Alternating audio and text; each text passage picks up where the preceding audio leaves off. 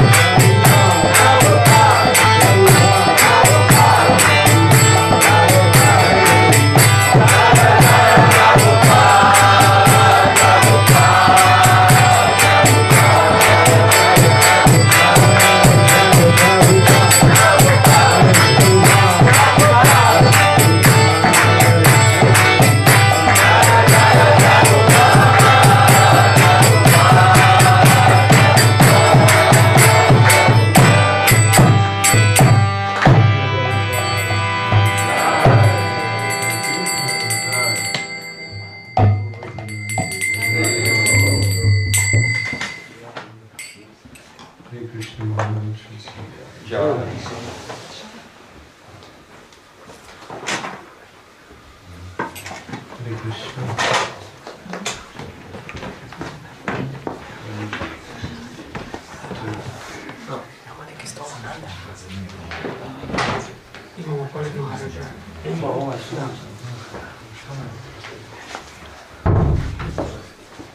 Možete da se svi samo malo napred pomaknite.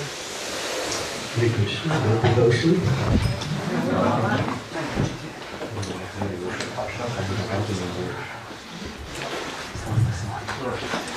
Kamera. Hare Krishna, Hare Krishna, Krishna Krishna, Hare Hare, Hare Ram. So, we chose a topic which I thought would be important and of course very much relevant, especially now that there's a new preaching center here in Varazdin. I just need to translate just to see where. Okay. Ko treba prijevod? Pa ćemo tamo da dođe, a? Okay. So we can do simultaneous.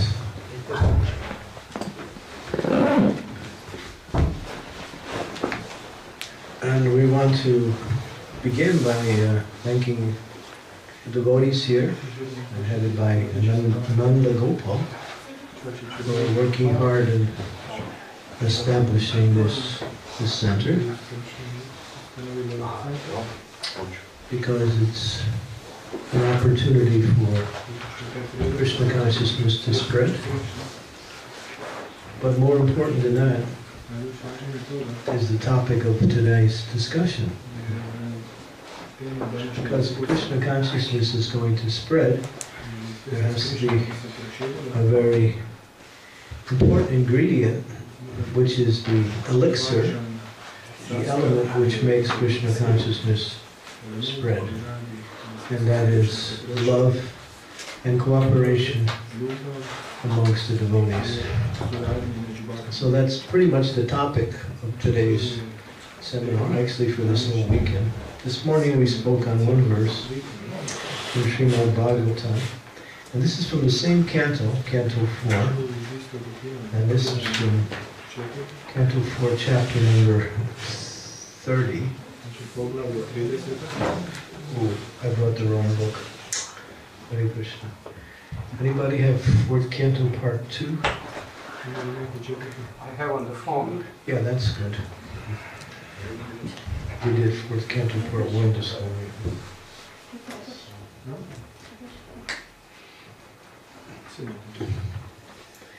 So it's 4th Canto Part 2 of chapter number 30, verse number 8. 438. And this verse is spoken by a king.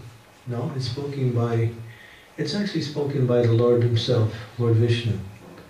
And Lord Vishnu is speaking to his devotees, the Prachetas. And in that discussion, the Prachetas have performed great austerities and great penances.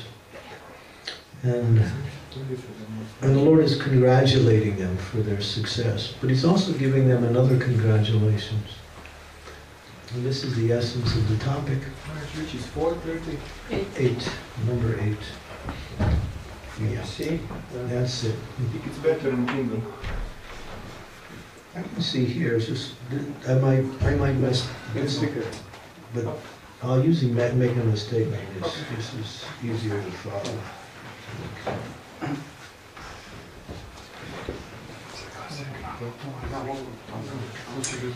I know we usually put the verse on the board, but there's no board today, so what we can try to do is I'll begin and you can just see if you can follow me along. Om Namo Bhagavate Vasudevaya. Om Namo Bhagavate Vasudevaya. Om Namo Bhagavate Vasudevaya. Vasudevaya. Om Namo Bhagavate Vasudevaya. Om Namo Bhagavate Vasudevaya. Om Namo Bhagavate Vasudevaya. Sri Bhagavan Uvacha. Shri Bhagavan Uvacha. Varam Vinidvam Bhadram Vo. Varam Vinidvam Bhadram Vo. Yuyam Me Nirpanandanaha. Yuyam Me Nirpanandanaha. Sarvadena Pritak Dharmas. Sarvadena Pritak Dharmas. Tusto Ham Sarvadena Va. Tusto Ham Sarvadena Va. Varam Vinidvam Bhadram Vo. Yuyam Me Nirpanandanaha. Oops. Sarvadena Pritak Dharmas. Tustoham Sarvadena Va. Sri Bhagavan Uvacha. The Supreme Personality of Godhead said, Varam benediction. Veridvam ask. Vadram good fortune. Va of you. May from me. Nirpanandana. The sons of the king. Saradena. By friendship. Apritak. Non-different. Dharma. Occupation. Tushta. Pleased. Aham. I. Saradena. By friendship. Va of you. So this is Lord Vishnu speaking.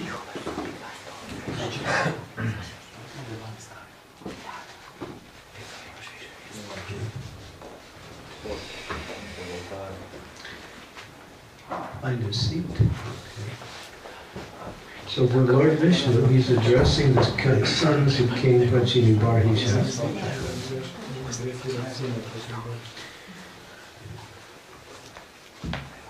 Wait till everyone sits down and we'll read the verse.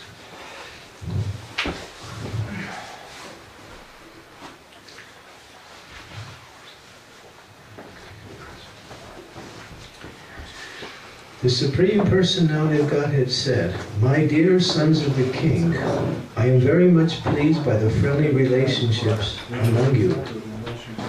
All of you are engaged in one occupation, devotional service. I am so pleased by your mutual friendship that I wish you all good fortune.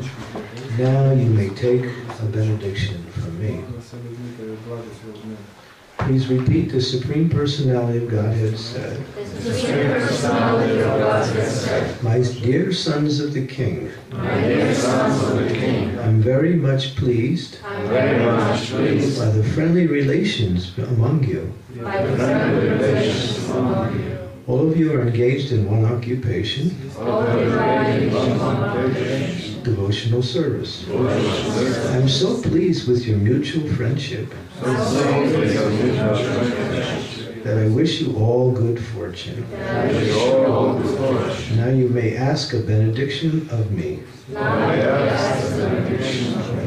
Srila Prabhupada's purport. Since the sons of King Prachina-Barhisha were all united in Krishna consciousness, the Lord was very pleased with them. Each and every one of the sons of King Prachinabarhisha was an individual soul, but they were united in offering transcendental service to the Lord. The unity of the individual souls attempting to satisfy the Supreme Lord or rendering service to the Lord is real unity. In the material world, such unity is not possible. Even though people may officially unite, they all have different interests. In the United Nations, for instance, all the nations have particular national ambitions, and consequently, they cannot be united. This unity between individual souls is so strong within this material world that even in a society of Krishna consciousness, members sometimes appear disunited due to having differences of opinions and leaning towards material things. Actually, in Krishna consciousness, there cannot be two opinions. There is only one, to serve Krishna to one's best ability.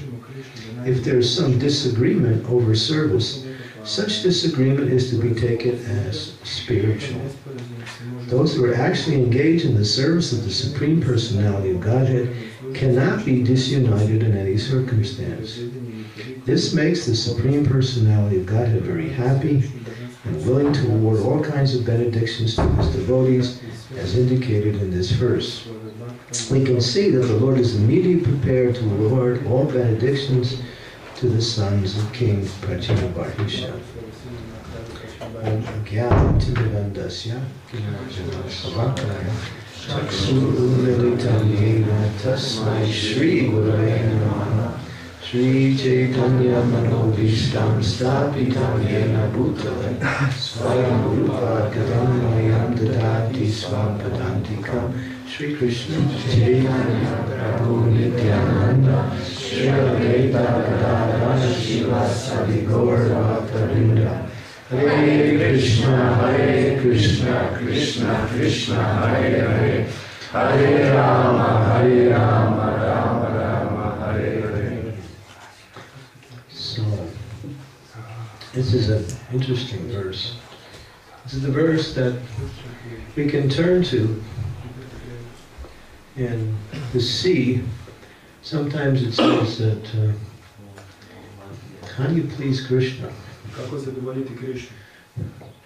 mean, there's different ways to, and we say that Krishna is pleased by the sincere desire of a person to offer service.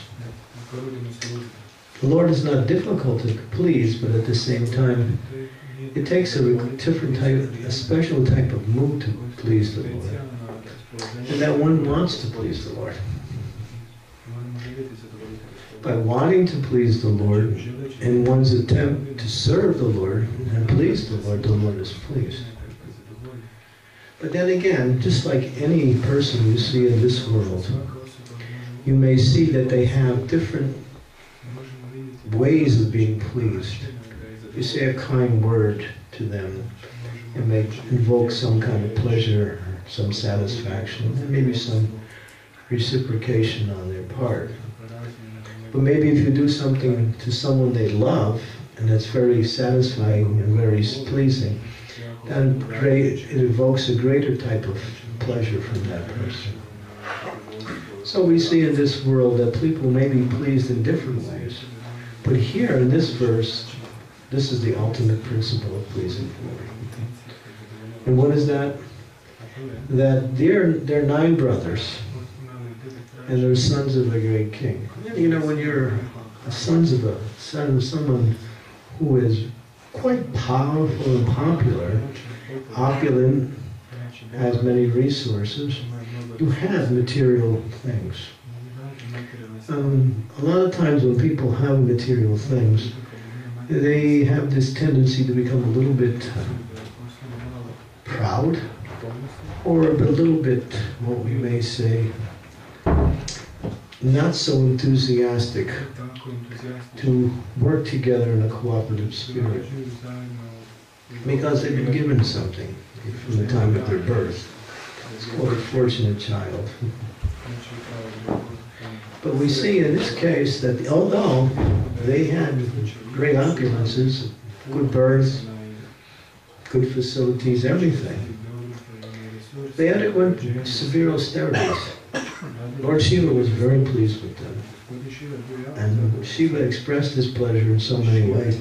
But after Shiva expressed his pleasure, Krishna wanted to do the same thing. He came forward and said, thank you. The Lord said, thank you. Isn't that wonderful? When the Lord says, thank you. If someone, an ordinary person, says thank you to someone, it depends. Sometimes we just take it as ordinary parlance and it just becomes a way of interaction. But when someone says thank you from the heart, you can feel that. And somebody really wants to thank you. And they're expressing that feeling, but they say it in very simple words, thank you. It has a certain effect upon you.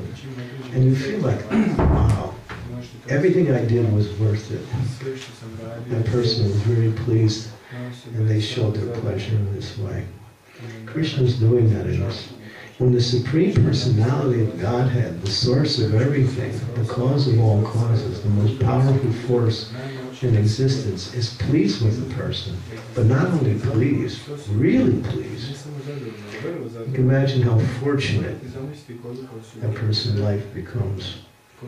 They have achieved the success in life. And here, Krishna is not only pleased, he says thank you, but he doesn't stop there.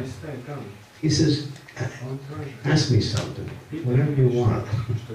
I'm willing to give you, just make a request. Sometimes when someone does something and pleases you, immediately you start to think, how can I reciprocate? And if you have some abilities or you have some ways in your life that you're good at, you think, maybe I should do something for that person to reciprocate. Maybe I'll give a donation or cook them something or try to figure out something about them that they need and I'll try to fulfill that desire, that need for that person. So there's a kind of an element of wanting to please when someone is pleased with you. So Krishna really wants to go out of his way. And think about this, the Supreme Personality of Godhead, God himself, the source of all things, is pleased and says, take a meditation. I mean, it's not a small thing. It's a great thing. It's a real great thing. And why is he pleased? Well, it's just two words, mutual friendship. Because you're working together in a friendly way in order to serve me, I'm happy. It's not like, when a person does some service and it pleases the Lord, that's nice. But when devotees come together and serve the Lord in a friendly, cooperative way, that creates greater pleasure for the Lord. And it creates greater, what we say, success in the execution of one's devotional service. Prabhupada makes a nice statement in the purport, which is very interesting. He says, sometimes, he uses the word sometimes. Sometimes we see that there apparently is some disunity even in spiritual circles. And he says that disunity, he gives two opinions of what this disunity is. Differences of opinion. I want to serve this way and you want to serve that way. But therefore there's a different vision sometimes on how best to serve. But that, Prabhupada said, although that appears to be a kind of disunity, it's not. Because the goal is the same. What is that goal? To serve Krishna. Because the goal is to serve Krishna, the varieties of how people want to express that service is also a type of unity, although it can be seen as disunity. And then Prabhupada goes out and explains that in the material world, people cannot unite. Even though they come together in an official way, and he gives the example of the United Nations, a great attempt on a world level to bring about some kind of cooperation to stem what we say, the tide of hostilities and war in the world.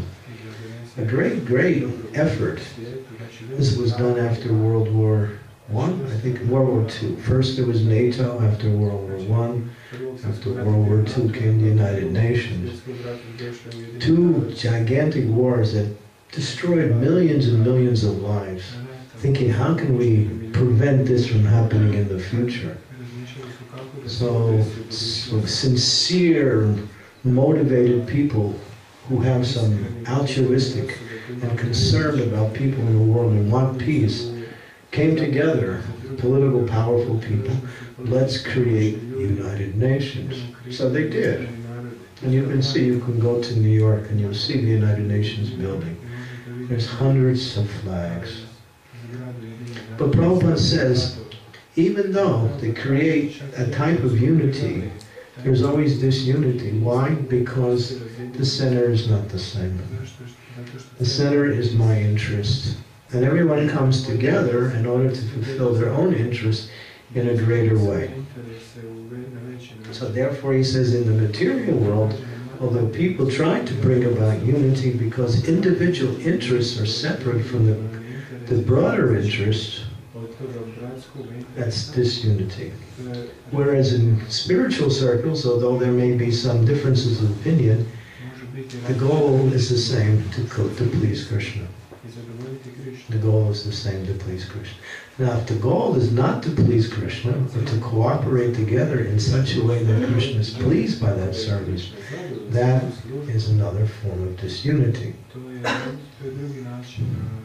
So the word is, sometimes we say, unity in diversity.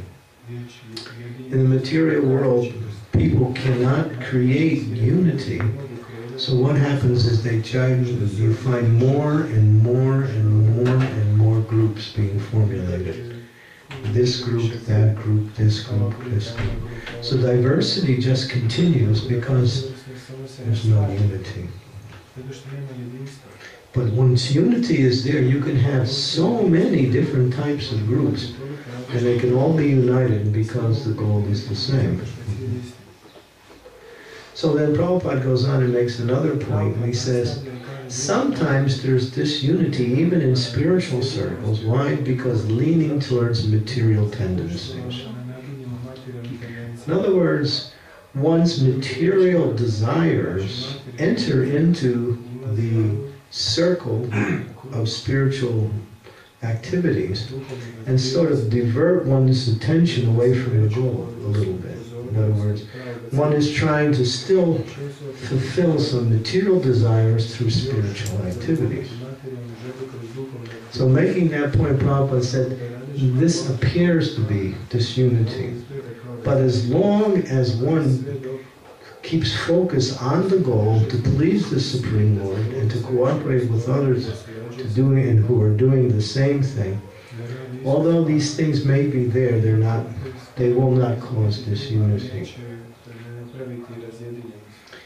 So this is an interesting point, because success in anything is cooperation. We were talking about this morning. Operation means to perform an activity in order to get a result on a broad level. And co means together. Co means together. And Prabhupada made a very nice statement. It's a fundamental statement. It's somewhat of a landmark statement Prabhupada made. And he made it just to show how to please him. He said, you'll show your love for me by how much you work together in a cooperative spirit to push on this Krishna consciousness way. So we see there is diversity. Diversity in how one can serve. One is serving as a cook, one is serving as a mechanic, one is serving as a preacher, one is serving as a farmer. There's so many diversities, but the goal is one. And therefore there is never any envy or animosity, or what we say, negative competitive spirit. Prabhupada makes a nice point. And he explains that in the spiritual world, and this is a nice point, he says the gopis of Vrindavan, they're all engaged in trying to serve Krishna. So one gopi is doing some wonderful service and Krishna is really pleased. And another gopi, she's appreciating that gopi's service and says, oh, that gopi is serving so Krishna so nicely, let me try to do better.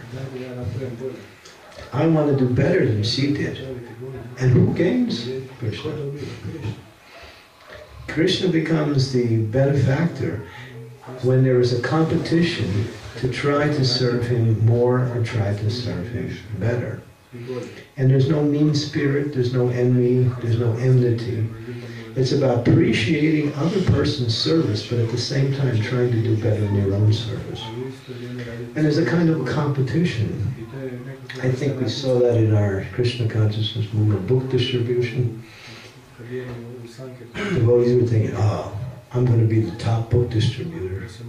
And so there was some fierce competitions around the world. I mean, the competition was so intense in 1975, which was the biggest year for book distribution in the history of ISKCON. I think more than 4 or 5 million books went out in that year, a million. And that was mostly in the United States at that time. And the competition got so fierce that devotees would serve, they would, in the morning they would get up, take their breakfast, and go out all day. And they would come back maybe 1 o'clock in the evening, 1 o'clock in the morning, the next morning, go to sleep, get up, chant some rounds, and go out again. It went on like day after day. Everyone's trying to beat somebody else. But I guess there was, we weren't all pure devotees at the time. So there was some little tendencies of trying to like, thinking, I hope somebody steals his book so I can beat him down or something like that. Not really, it wasn't really mean-spirited, but it was always like I wanted to be first. And so there was a lot of competition. There was one devotee who was distributing 300 big books a day. 300 Bhagavad Gitas a day. Not just giving them out, getting money for each one of them. So there was this competition. And Prabhupada, he encouraged that. Because he knew who was going to benefit? The conditioned souls. The conditioned souls are going to get more and more opportunities to read, transcendental literature and become Krishna conscious. So that kind of competition, or that kind of what we say, apparent competition is transcendental, it's spiritual, because it's directed in the right way. But when there is a difference of what we say, goal, if it's about me getting something, a position, powerful, getting some accolades, getting some recognition, getting some praise, getting some position, that element is material and causes a division. As soon as the meism comes in, it's about me. Then it's not about you or about God, it's about me. And then that pollutes the whole atmosphere. So sometimes we have to see what will please Krishna, what will please the spiritual master, what will be in such a way that everyone benefits. So that sometimes that is putting aside one's own interest for a greater interest. But it's the interesting point is the greater interest is actually an individual interest too. Because when you give up individual interest, you don't put aside the greater interest. You actually bring your interest in through success of the greater interest. And here's the example. Prajetas worked together so nicely to serve the Lord that the Lord said, I'm pleased. Take some benediction. Anything you want. So therefore, when the Lord is pleased with your one service, everything is successful. That is the goal of spiritual life. The goal of spiritual life is to please the Lord. And to please the Lord in such a way that the Lord reciprocates with the devotee in such a way that the devotee feels happy. The devotee feels nourished by the Lord's mercy. spiritually enlivened, and free from the anxieties that come by way of the struggles in this material world. I'll give you a nice story. This is an archetype. It's kind of an interesting story because it sort of illustrates how cooperation works. I've heard this story a few times, and the history of the story goes back to some place in Europe. I'm not sure which part of Europe, but there was a monastery, a Christian monastery, which was a very successful, flourishing monastery. You want to hear the story? Yes. Okay. Just checking. And in that monastery, people were coming just to see the monastery. It was a beautiful monastery. There were many brothers in the monastery. It was flourishing. And more brothers would come and eventually come and become part of the monastery. It grew. And people were coming just to see what it was like.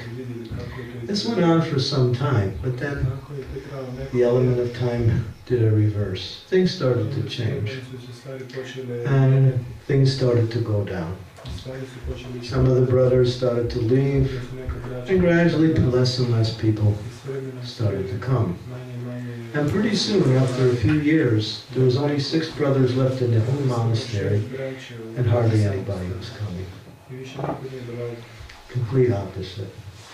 So, there was some word that a very important, very respectable, very influential rabbi, a Jewish rabbi, was traveling in the area. So the brothers, they were a little concerned. We used to have a wonderful monastery. Now look at us. What has happened? So they got together as a group and they approached the abbot, the head of the monastery, and said, "No, this rabbi, he's very influential, he's very intelligent. Why don't you meet him and see if he can help us and find out what is wrong, or maybe he can give us some solution, how we can again grow." So the abbot thought it was a good idea. So he went and he found a rabbi and they had a meeting and they talked. And in the course of the discussion, the abbot asked him, explaining their situation, "What can we do? We're coming to you. We know you have great religious and spiritual knowledge. Please give us some advice." He thought, he was a very thoughtful person. He said, "I don't know exactly what I can tell you, but I can tell you something very significant. One of the brothers that's in your monastery is the Messiah. He is the chosen person by God." And then the abbot said, "Well, which one?" He says, "I can't say, but one of them is." And so the discussion ended. The abbot returns. The brothers are eager to hear what was the discussion. They gather around. The abbot sits down. He explains what they talked about, and he said, did he give some idea? Did he give some solution? Well, he did say one thing. He says that actually one of you is the Messiah. So they're looking at each other. Well, which one? He didn't say. So now, all of a sudden, this stirs a type of thought in everyone's mind. Which one of us is the Messiah? That's important. So now, what happens is each and all of the brothers are starting to see each other a little differently. Not sure which one is the Messiah. They're treating each other now in a different way.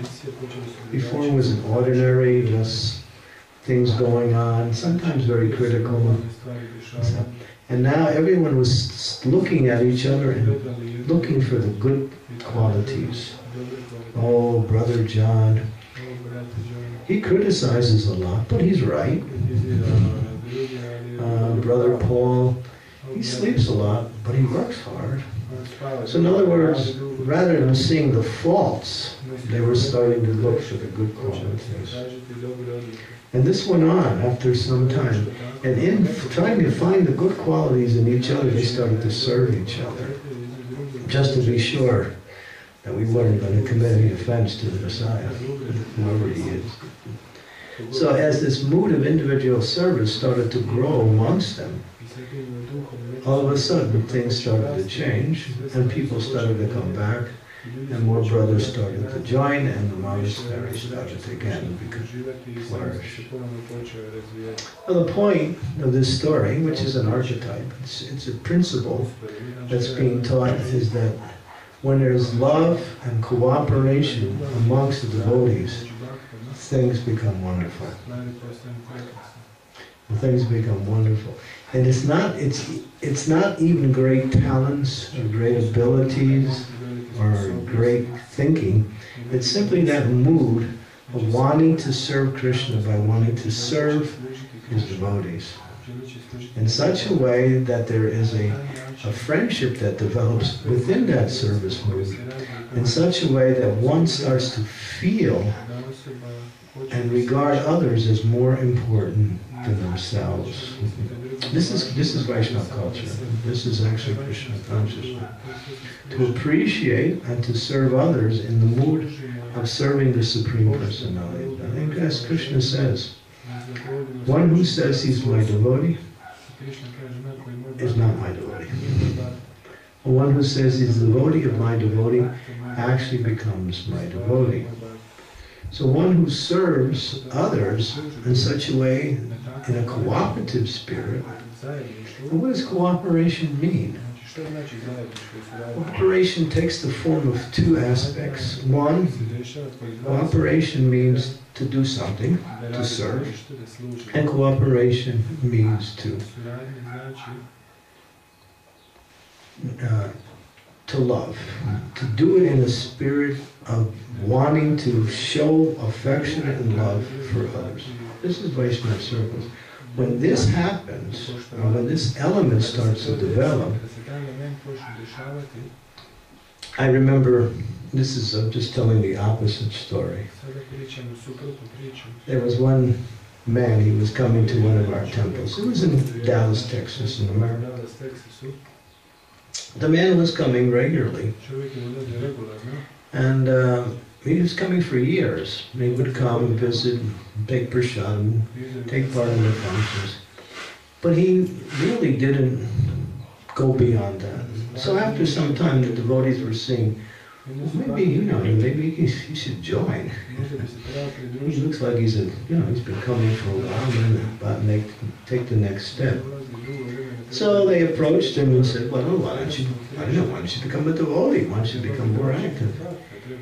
He said something. He said, I see how you treat your guests, and I see how you treat each other. I'd rather remain a guest. Quite shocking. Quite shocking. And we have a tendency to treat guests very nicely. Once they come in, the mood starts to change. It becomes less ordinary, more familiar, less appreciative. So that's why Prabhupada made that statement. He says, the more you learn to cooperate in a loving spirit, the more I am pleased. And if the spiritual master is pleased, then there's nothing else to aspire for. So I have some notes here that I took during a seminar that I attended many years ago.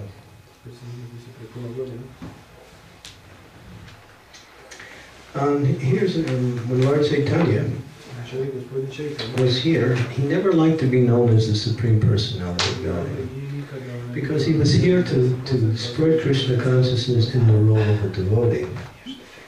And many people at that time, and still, you still see that, people practice spiritual life and have the idea that the living entity is the Supreme. because the Supreme is one, and we're all part of the Supreme, therefore we're all one, we're all the Supreme. And the idea is that the living entity, who is the Supreme, becomes covered by the material energy and forgets that it's Supreme. So the process of spiritual practice means to, again, reawaken your position as being the Supreme. That's called Mayavad philosophy. And of course it's against the absolute principle. Nityo nityanam chaitanas chaitananam eko bahunam vidadati kama. There's one eternal who is maintaining all the other eternals. So everyone is eternal, but there's one who is the source of all their eternals. And eko bahunam vidadati kama. No one is equal to, no one is greater to that. There's only one, but everyone else is also, what we say, part of that Supreme. So in one sense, they are also the absolute truth, but as a particle of the absolute truth and not the Supreme absolute truth. So Lord Chaitanya, although he was the Supreme Personality of Godhead, he didn't like to be called God, because he knew this idea was being misused. So although he was not God, he was God, he didn't want to be called God. But one time, well, of course he did it a few times, but this was one outstanding time, in Navadvip, in the house of Srivas Thakur, the Lord came, and he came in his majestic mood. He came as the Supreme Personality of Godhead. He sat on the throne of of Srivas Thakur's altar. There were Shilas on the throne. He picked up the Shilas, put the Shilas on his lap, sat on the throne and said, "Now worship me." Wow. The devotees were so happy. Now he's revealing himself in his real identity. And now worship started. And the worship went on. They did the song Gaurati Kiba Jai Ho Jai Ho Gaura Chande Bharati Kesava. This song came from this particular pastime. And the Lord was being worshipped as the Supreme Personality of Godhead by all his devotees in the house of Srivas. Beautiful. And they offered him bhoga. They bathed him. He was being bathed. While the bathing ceremony was going on, Lord Chaitanya noticed one thing. The devotees got together and started to line up one after another, going from the house of Srivas all the way to Mother Ganga. And they were taking big clay pots and filling the pots with water from Mother Ganges and passing it from one devotee to another, till the devotees in the very front were pouring it on Lord Chaitanya, bathing in Mother Ganga. Very beautiful. Right at the end of the bath, the Lord looked and he called Srivas over. He said, "Srivas, there's this lady. She's standing in the Ganga. She's filling the pots for all the devotees. Who is she? Never saw her before." And Srivas said, "Oh, that's my maidservant, Duki." Lord Chaitanya said, "Duki? Duki means miserable. It's not a very nice name." So Lord Chaitanya said to Srivas, "We should change her name. She is now known as Sukhi." Sukhi means happy. So the Lord blessed her. Why? How did he notice her? She was the most insignificant person in the whole assembly. She was way in the back, simply filling the pots for the other devotees so they could bring it to Lord Chaitanya. That's all she did. But she did it with such enthusiasm and not wanting any, what we say, recognition for her service. Lord Chaitanya noticed that, and therefore he was pleased with that, and therefore he blessed her. So here's an example of how the Lord is pleased, not so much by power, position, or whoever you are, but by sincere service. When service is done in a sincere way, wanting to serve the devotees who are serving the Lord, we become recognized by the Lord the more we become the servant of His servants. It's interesting. Lord Chaitanya said this himself. He said, I'm not Brahmin, I'm not Kshatriya, I'm not Vaishya, I'm not Sudra, I'm not Sannyasi, I'm not Brahmachari, I'm not Grihastha, I'm not Vanaprastha. Who am I? Gopi Bharta Padakamalayur Dasa Dasa Anuga. I am simply servant of the servant of the servant of the damsels of Braj. In other words, he was saying, the more one becomes servant of the great souls, the more one becomes glorious in the eyes of the Lord. This is an interesting point. And Prabhupada made a nice statement. He said, servant 100 times removed. Servant 100 times removed. In other words, the more you become servant, the more you become glorious. What's the material consciousness? Position, power, control, mastership. That makes a person feel like he's successful, powerful, influential. But for a devotee, the opportunity to serve others is the most glorious of all positions. It's the most glorious. And it doesn't matter what the service is, because the service, Krishna doesn't need the service. He's full of himself. But if one is simply trying to please Krishna by pleasing his devotees, that pleases Krishna more than anything. This is the heart of the Supreme Personality of God. Humble service to his devotees, where a person gets recognized. At the end of this bathing ceremony, of course, the Lord, they changed his clothes and gave him new garments, and then they offered the Gaurarti, and they sang the beautiful Gaurarti. After the ceremony was completed, this is called the Mahaprakash Leela. It lasted for 21 hours straight. And towards the end, the Lord he was very pleased with everyone. And he turned to his devotees, and he started looking at everyone, one by one.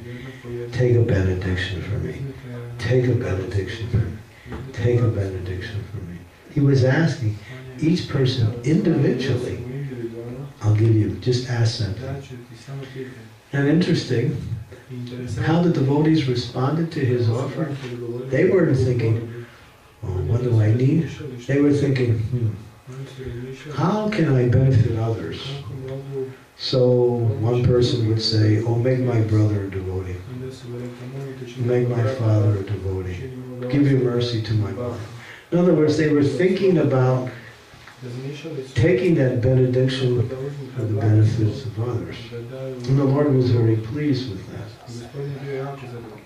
One person said, my dear Lord, give Mukunda. Give Mukunda your mercy. But Chaitanya became a little silent. In fact, he became very grave. His mind changed. He became very quiet. And he looked quite pensive. Pensive means disturbed. And he said, Mukunda? And Mukunda was very special to the Lord, because he would sing and the Lord would dance. He was one of the key singers in the Lord's Sankirtan. And he said, Mukunda, he's a fender.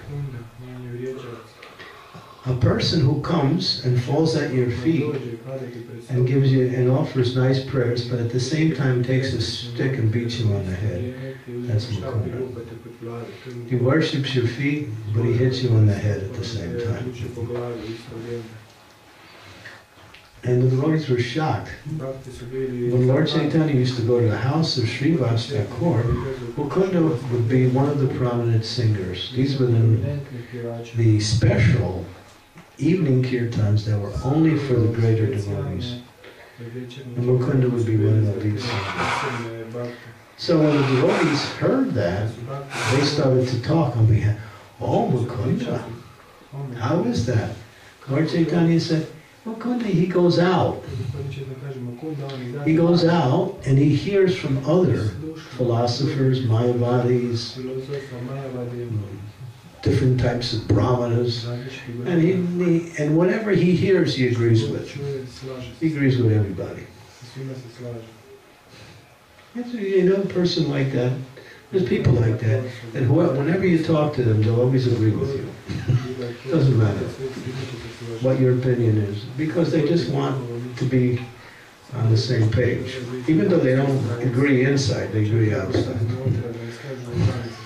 So Mukunda was doing that. He was kind of going and just... And Lord Chaitanya was not pleased with that. And therefore Lord Chaitanya said something.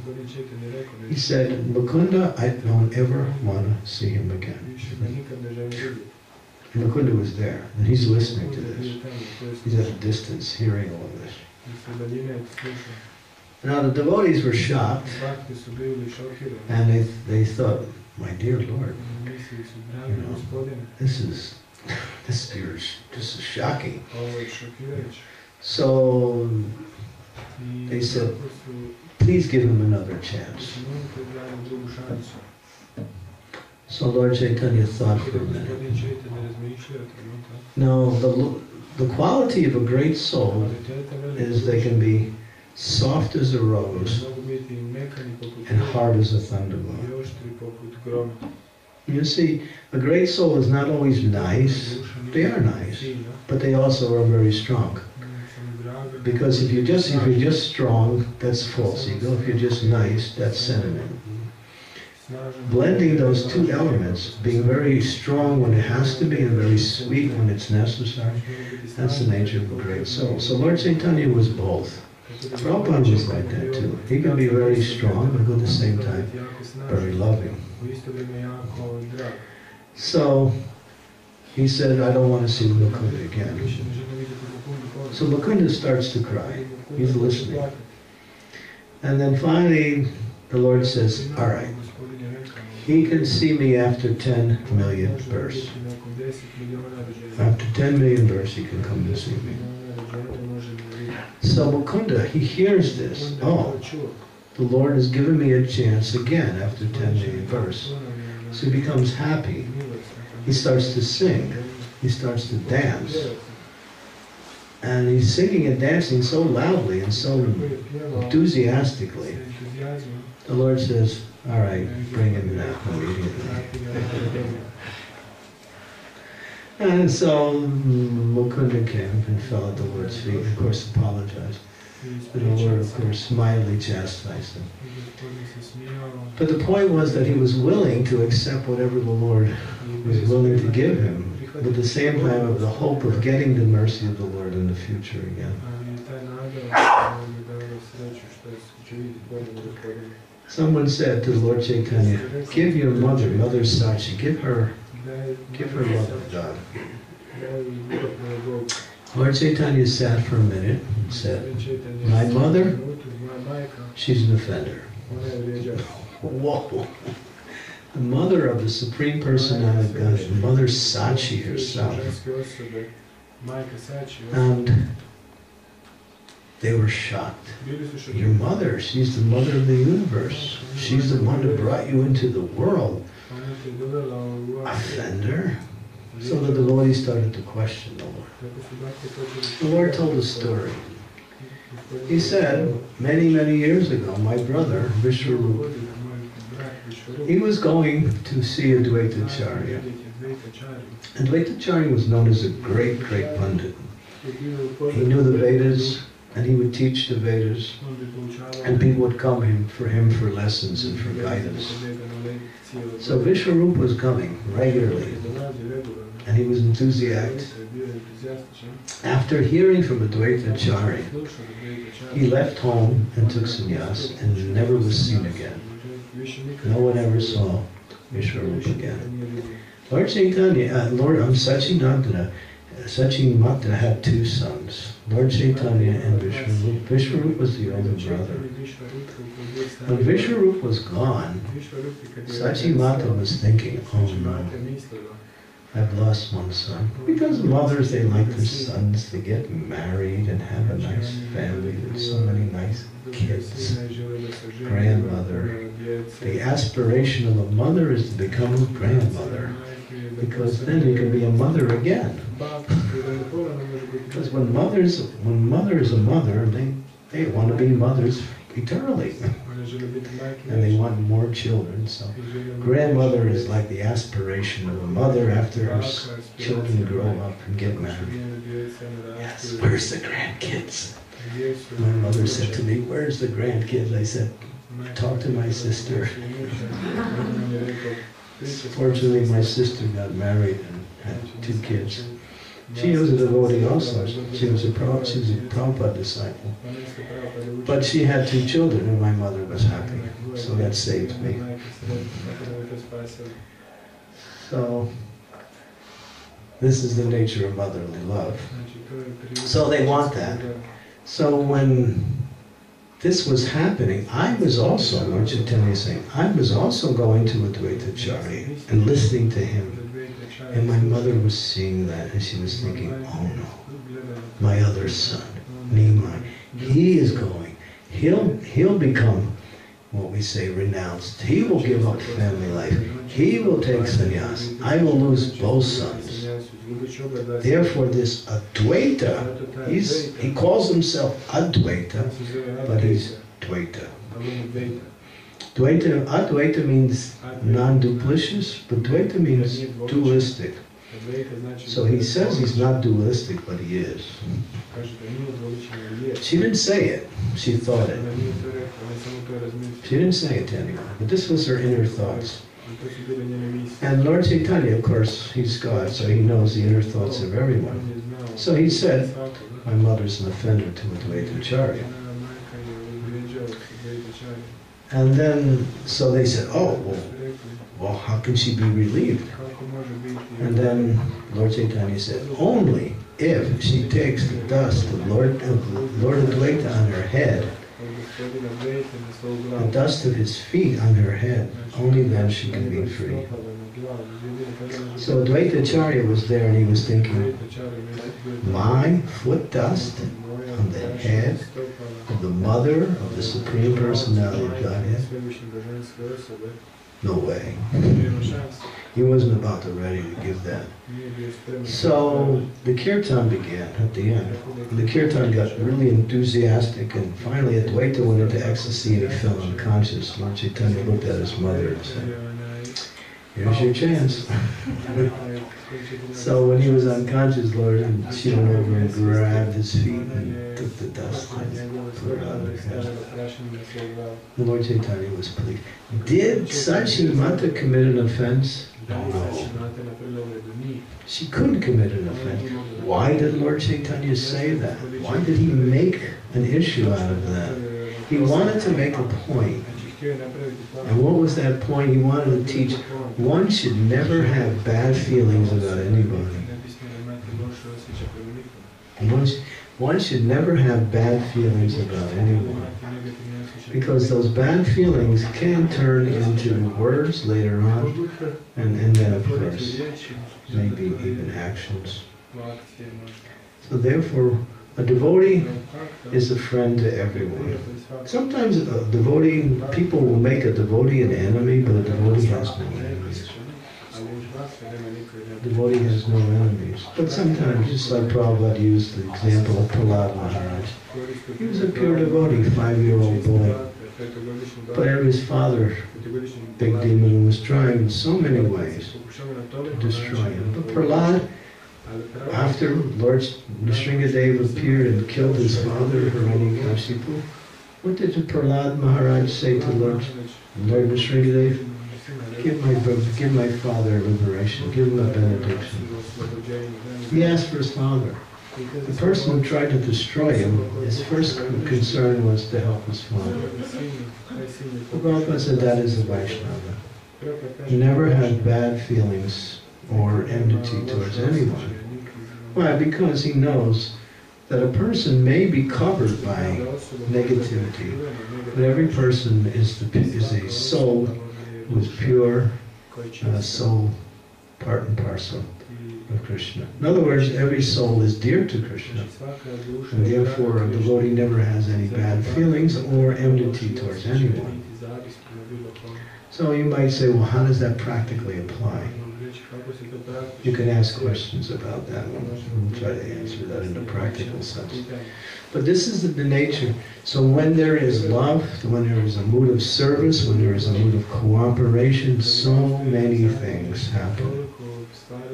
The purpose of getting a preaching center is to bring devotees together.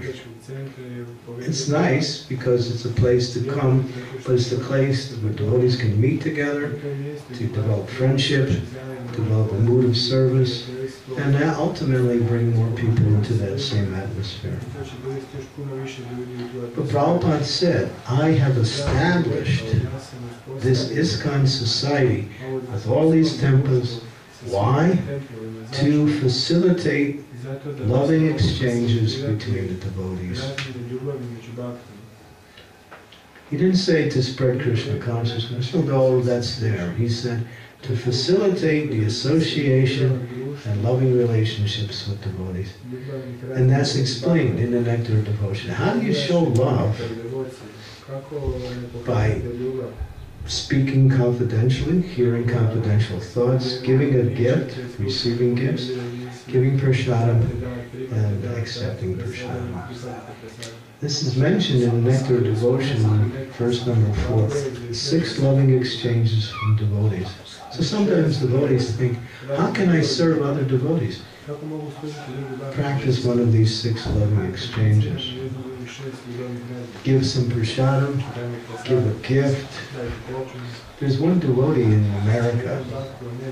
She's a Prabhupada disciple. She's my age. And she's been doing pujari work for years. But in her position as pujari, she gets access to the Maha. So she takes the Maha Prasadam. This is in the Denver temple in Denver, Colorado. And she takes it and divides it into little bags of prasadam. And she carries these bags all around with her throughout the day. And when she meets somebody, here, have some prasadam.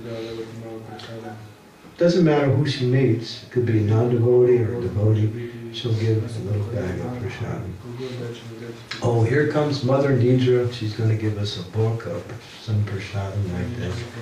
And she does it with such smiles and such friendliness that everyone is happy. So it's a little thing, but it's not a little thing. Because she's showing her love for everybody in this way by offering Krishna prasadam. Well, this is one of the things she does. She was out on Sankirtan, and she would go out. She met this one man. He was formerly a prisoner in jail. Now he was out. He actually got attracted to her and asked her to marry him.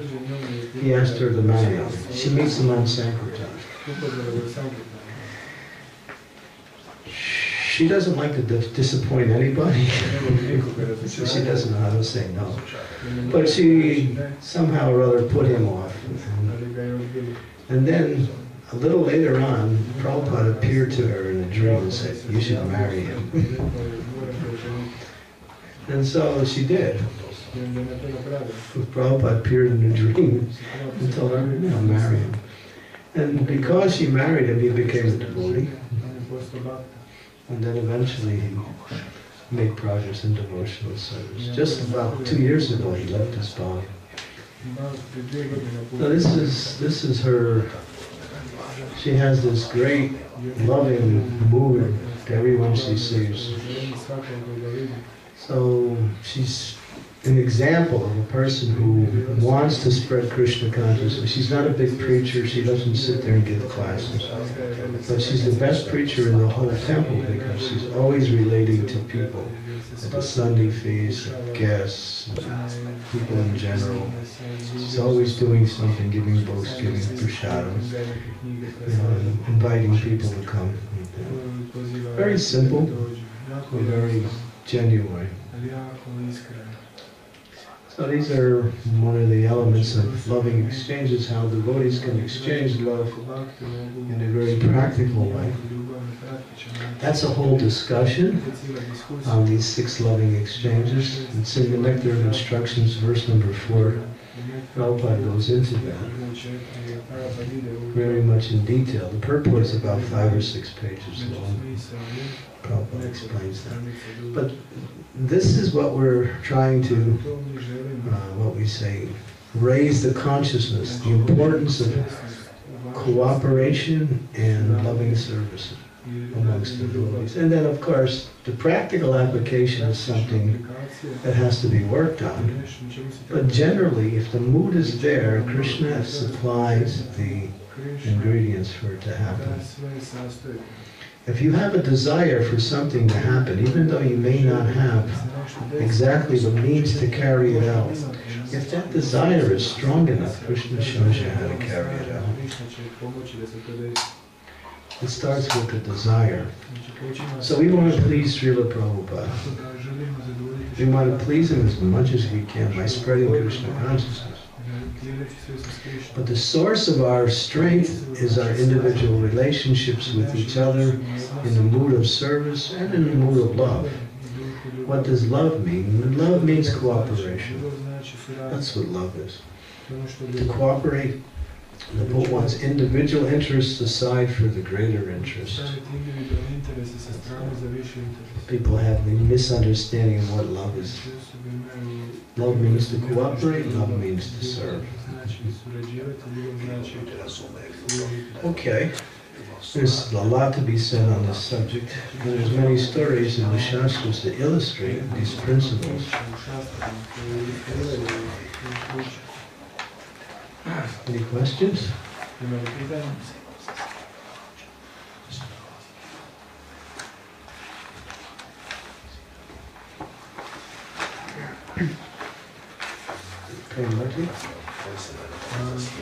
Maharaj, how to, in practical life, because we all quote Shastras and we all try to serve Krishna, but sometimes we misunderstand what actually Krishna Prabhupada wants. How to properly have that mood and to stay? So come together and discuss it. The practical application requires communication in order to understand. Sadhu Sangha, Sadhu Sangha. Through Sadhu Sangha, things are easily understood. In the, where's that Bhagavatam? Yeah. Turn to the 9th chapter. 9th chapter. I think it's the 9th chapter.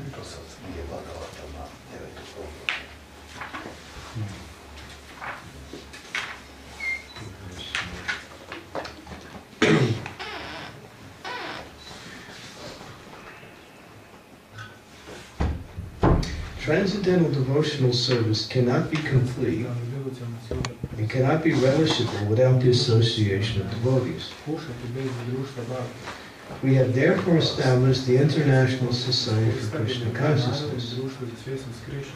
Anyone who is trying to be aloof from the living, aloof from this Krishna Conscious society, and yet engaged in Krishna consciousness, is living in a grand hallucination.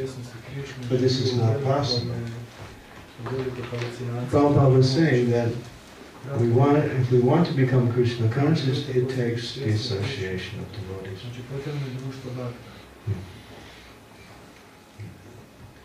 So this, practically, that has to be discussed.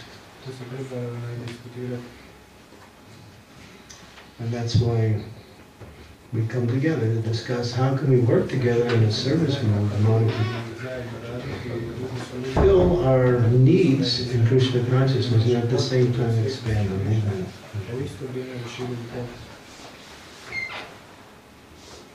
When there's cooperation, there is great amounts of mercy coming from the Lord.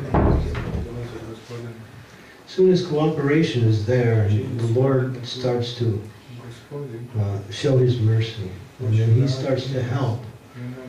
And things start to happen. И страны се почнат дешавати. When there's not cooperation, when there's enmity, fighting, Сурадник, kada postoji criticism, svađa, envy, biranje, you can't expect Krishna's mercy. očekivati Krišnu. It comes in the form of difficulties. That's Ona all. dolazi u formu, u obliku poteškoća. I'll give you an example how Daću vam primjer. this is interesting. Ovo je, This was in Chicago. ovo je bilo u Chicagu. This is during the Prabhupada's time in the 1970s. The temple presidency position was open. Predsjednik je bio, ta pozicija bila otvorena. And in those days, to become temple president was great. Now people don't want it so much. But in those days, why? Because one, you could get really close to Prabhupada. Prabhupada always come and call his leaders together to talk and something. And another thing was that there was some idea of, having power, having position. So there was 3 devotees who wanted the position. They all were qualified, they all wanted it. So of course one was chosen, and the other 2 immediately left the temple and started their own temple. They wanted the position so bad that when they didn't get it, they thought, I'm going to start my own temple. And therefore, the movement spread. 2 more temples came in. So sometimes it's like that, that this is not, as Prabhupada writes in the purport, as long as Krishna is the goal, although there may be differences of opinion, because Krishna is the goal, there is still unity.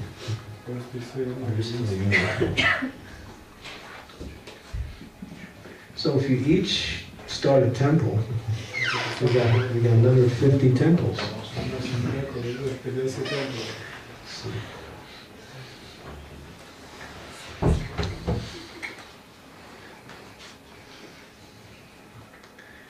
So yeah, the idea is that sometimes people want a position so powerful, so much that they're willing to do anything for that position. But if it's directed towards spreading Krishna consciousness, it's actually spiritual.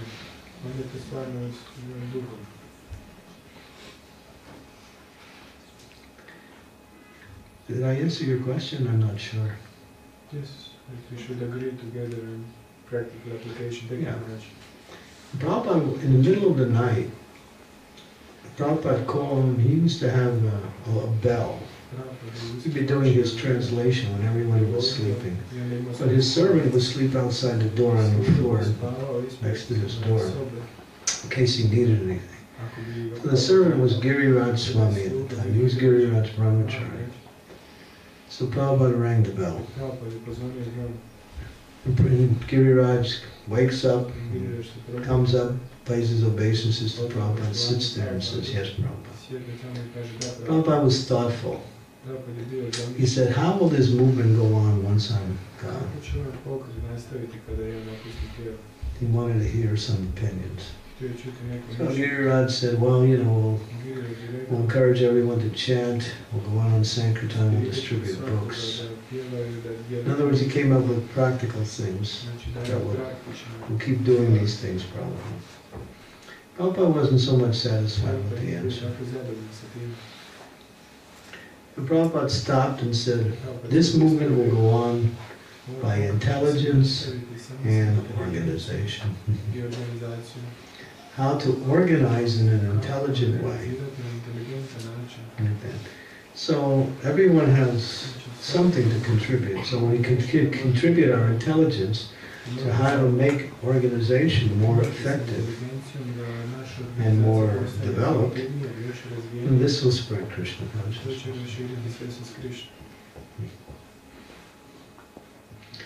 If we always wait for the leaders to do everything, one of the biggest concerns with Mayapur this year was how will our movement go on once the Prabhupada disciples leave? And of course, the answer is to empower other devotees to take up the responsibilities to spread Krishna consciousness. And so there's always a concern how to empower others. And empowerment comes by accepting responsibility. We all accept a type of responsibility for our own needs. If you're in the family and you have a role as a mother or father or whatever, you have a responsibility to fill that role. But then again, as a devotee, in the society of devotees, we can take our situation and become more responsible for doing various types of service or preaching or doing things. When more and more devotees come forward, like the question I got this morning is sometimes you see a devotee comes very enthusiastic and there's a lot of responsibility, but after some time that devotee goes down because the responsibility becomes a big weight, and therefore rather than having more and more people taking on the responsibilities, there's an old saying in America, what is it? Many hands make lighter work. There's this one organization called the,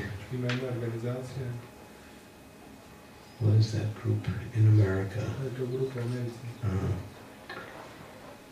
More like, not the Quakers. Yeah, it's like the Quakers. The Amish. You heard of the Amish?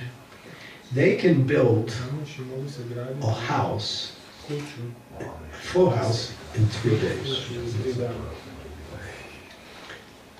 If somebody needs a house, they all come together, they all have their, and they all come, and there's a house in 3 days. Like, you know, Mahatma there, he's trying to build his house. He's been building it for 3 months now. And he's really struggling.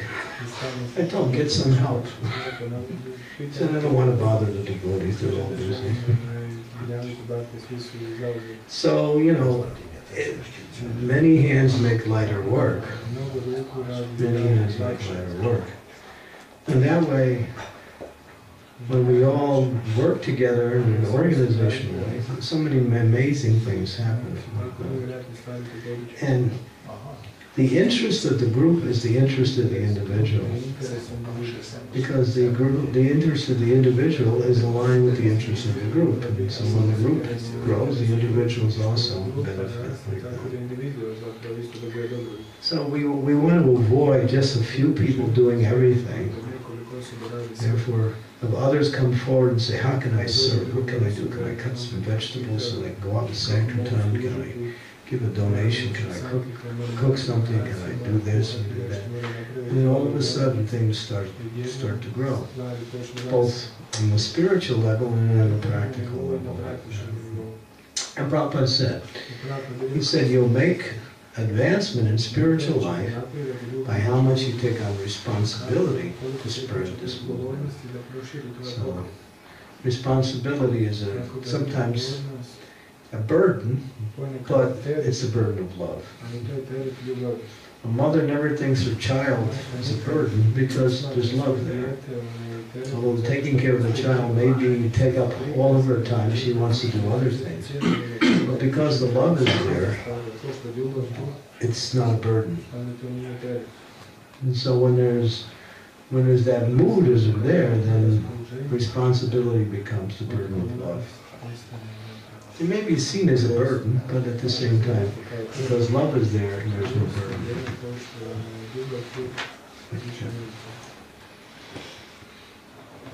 Any other questions?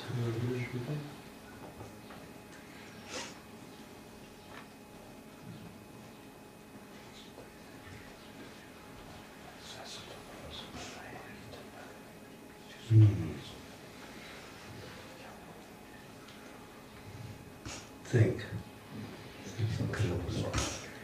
Primurti. Jai Ho. Which model is the best to establish, establish a community like this, so that devotees can exchange this loving communication. Sit down, and sit down and talk. No, but I mean organization, like is it mentoring, is it Sangha, is it Namahata? What to do so that devotees can It's all those, all those at once. But if you want things to happen, first thing is communication. When communication is there, ideas come out, and responsibilities start to come, and then practically things start to happen. It all starts with communication. If we don't find enough time for communication, then nothing really goes on. It's all about communication. That's step one. You need communication, like when you meet and then you start to think how to organize, how to... Just like now, how many people are here?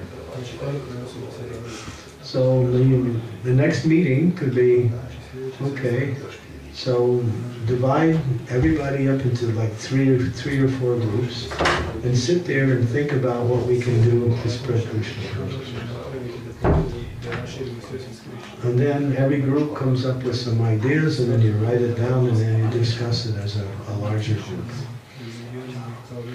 That's what we do in the GBC programs, the ILS programs. Everyone thinks. They get into a little group, they take a topic, okay, how can we improve this activity? So they all sit and think. And when you start coming together, amazing, good devotees have amazing ideas. Right there. Amazing ideas.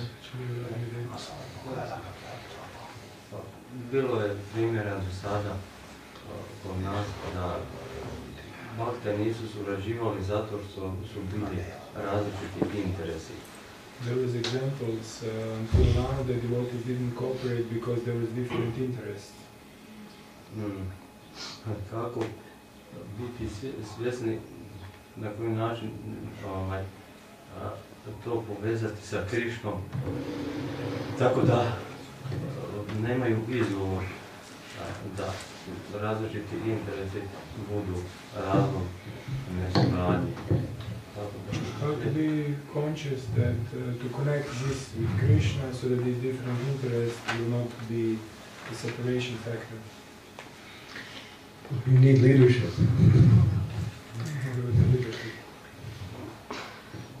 So when there's no designated leadership, you can create leadership amongst the devotees.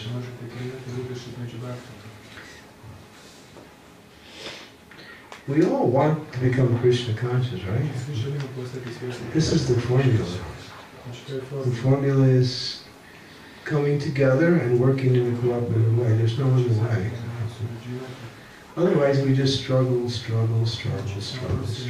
our own little individual groups or individual.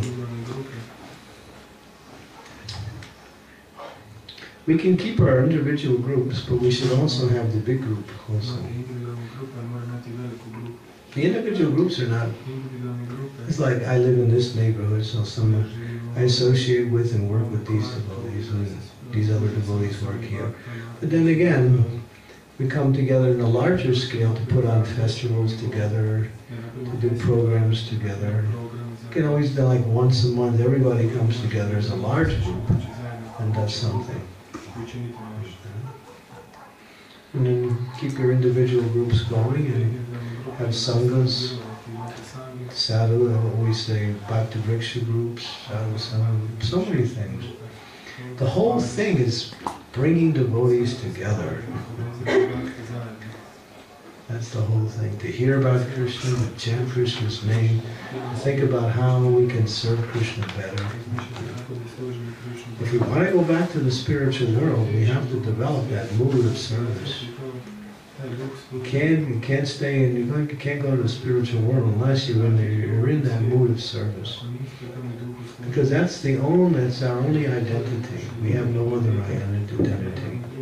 We are servant. So how best to serve in such a way that the Lord is pleased and I benefit from that service. So practically speaking, that can be discussed in so many ways. We might say, well, we're doing that. We'll do more. Do it more. Material life, our jobs and our families, that's nice. And we have to take care of them and those things. But that's not going to get us back to Godhead. What's going to get us back to Godhead is pleasing Krishna through devotional service.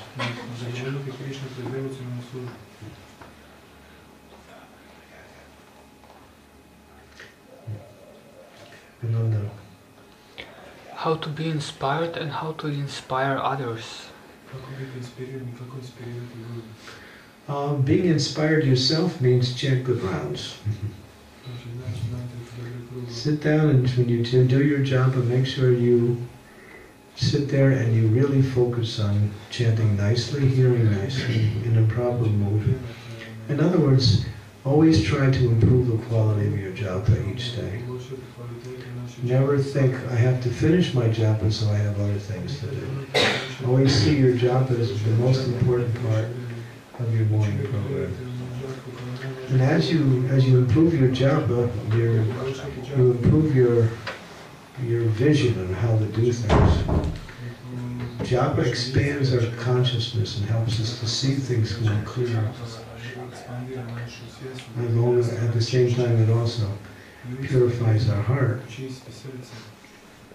So, and of course, now this is one of the concerns was in this year's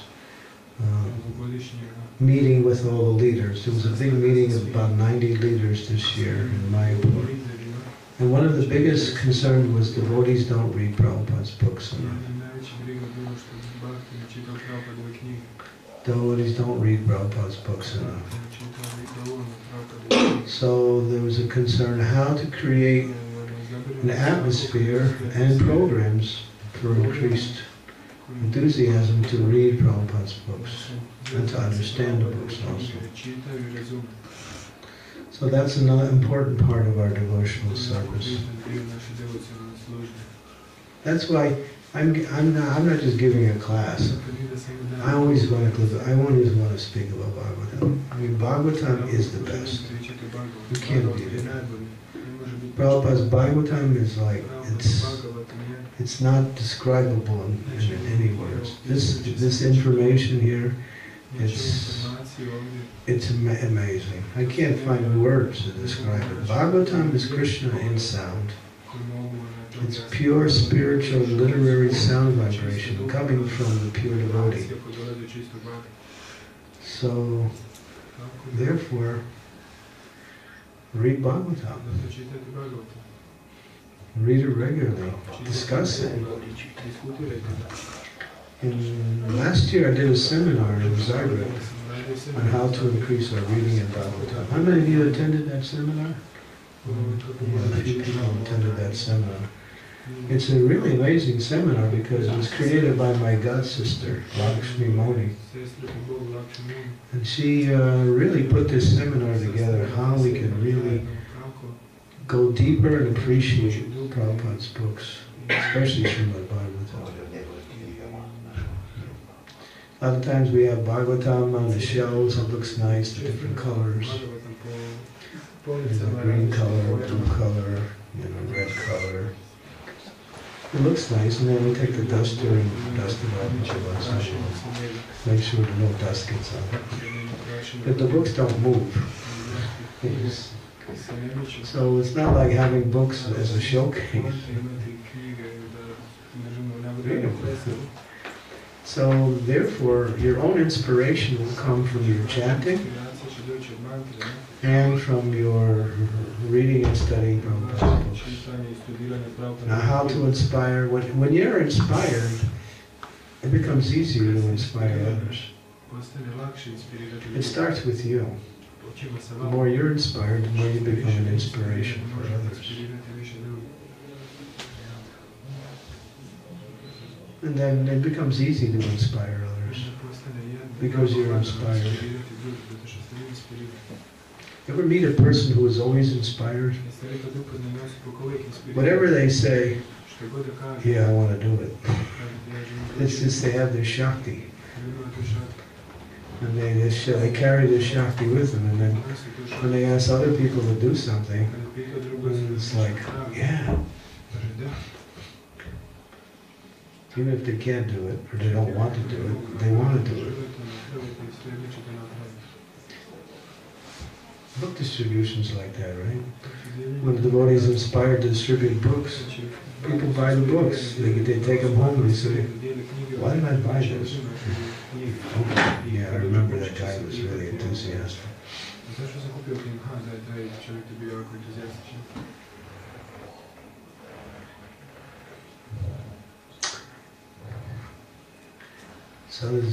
So if you're inspired, you'll not only think of ways to inspire others, but just by your presence will be inspiration. To tell people what to do is one thing.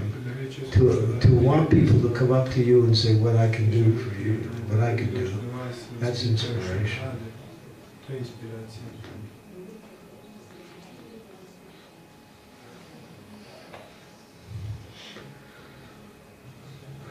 Vamsi. I think that a proper statement that Indians are my secret weapon. In this statement there is answer what you are speaking about. In Karvats also you mentioned that we should think not only what should be done and also how to do things. Yeah. I think all this is connected. You always do that. When you want to do something, you also think about how to do it. Like sometimes I think, I want to do this, but how to do it, and then I'll think, maybe there's somebody I can ask. So I want to do this, so I say, how can I do this? And then I ask different devotees and they give me their different opinions. So that's a good way. Not only do you want to do something, but and sometimes you think you know what to do.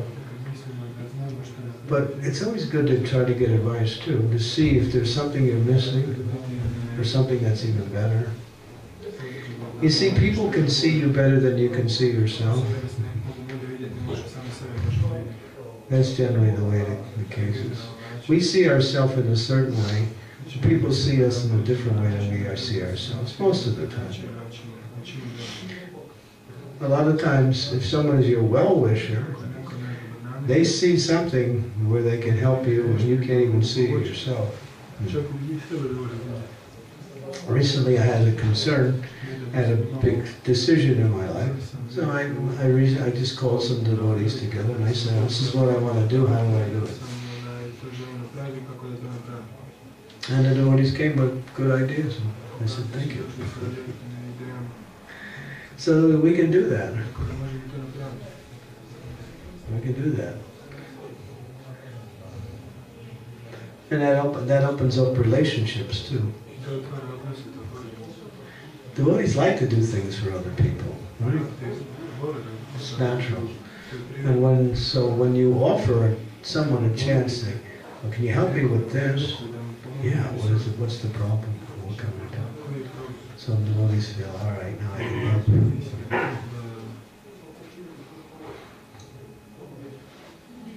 So how to do things, even if you're intelligent, that's nice. And you may have been successful in the past, but it doesn't hurt to ask. And sometimes you get some amazing answers that it's not going to work. Really? And then you think about it and you ask someone else and they say the same thing, it's not going to work.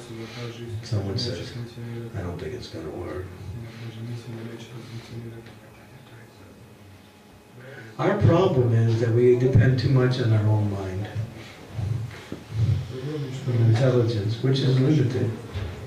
And that's the first purpose of association with devotees, is to broaden our horizons, practically both materially and spiritually.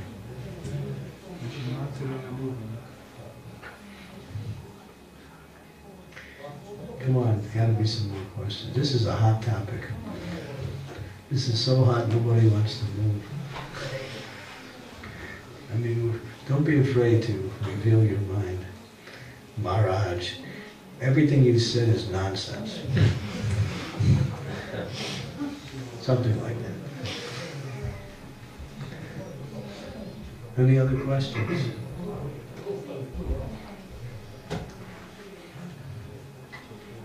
No questions. Okay. Dharma. Ponekad se dogodi, da menedžeri ne slušaju lidere. Sometimes it happens that managers don't listen to leaders. Kako recimo takvim situacijama? What to do in those situations? Managers don't listen to leaders. It's the history of our movement. What to do? Prabhupada gave the formula to learn how to cooperate. Just learn how to cooperate. If you have to learn anything, learn how to cooperate. That's all. Even learning how to do a service is nice, but learning how to cooperate is more important. You know, it's amazing, and I've seen it so many times. As soon as there's cooperation amongst devotees, so many things happen without any effort.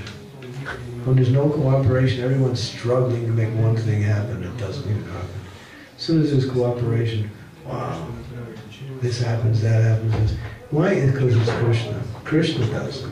It's Krishna. He sees, oh, they're trying to cooperate and working together. He makes it happen.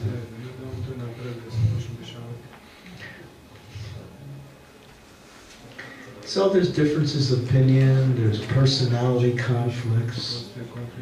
I don't like this person because their personality is different than mine. Okay, so you might not be able to work with that person directly, but still you should appreciate that person for who they are and what they can contribute.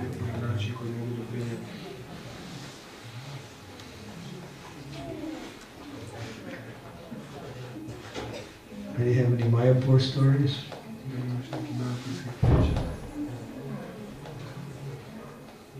No? Okay. Well, okay. Anything else? Okay. So, thank you very much. Srila Prabhupada ki jai. Srila Prabhupada ki jai.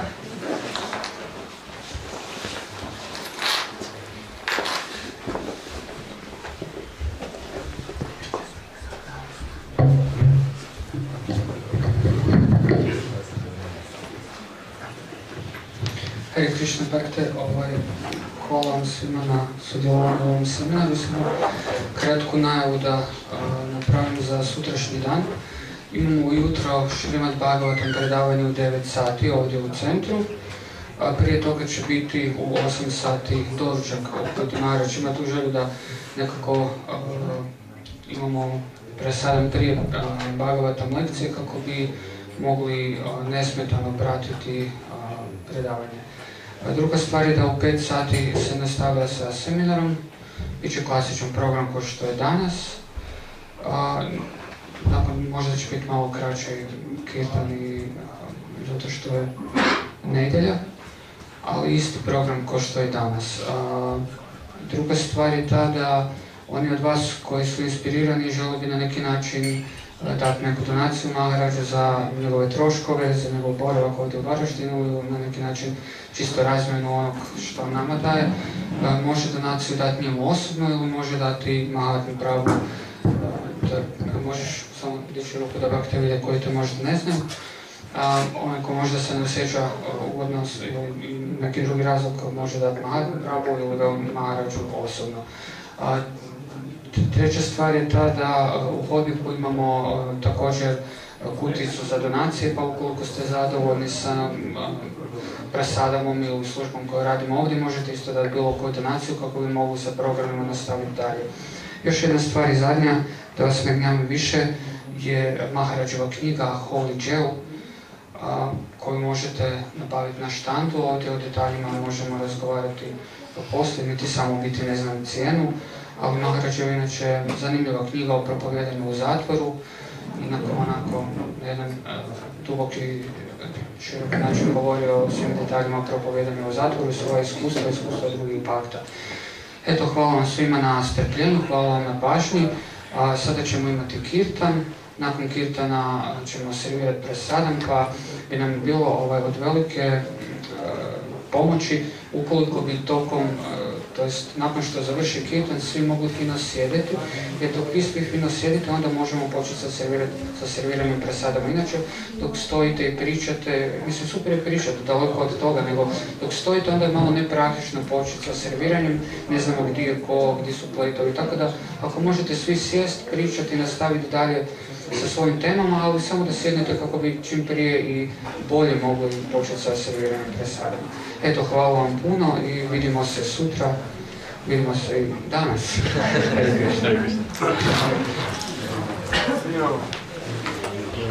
Thank